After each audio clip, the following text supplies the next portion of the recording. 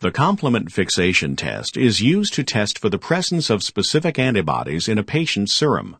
Patients differ in the amount of complement in their serum. To standardize the complement fixation test, the first step is to heat the serum to destroy the patient's complement.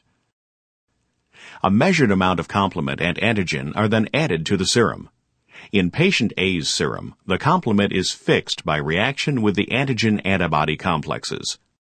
In patient B's serum, there are no antibodies to complex with antigen and the complement remains free. To determine whether complement has been fixed, sheep red blood cells and antibodies against sheep red blood cells are added.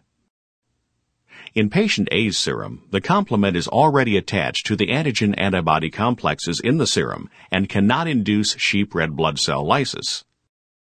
Consequently, the red blood cells settle to the bottom of the tube. In patient B's serum, the complement is free to react with sheep red blood cells' antibody complexes, resulting in lysis of the sheep red blood cells.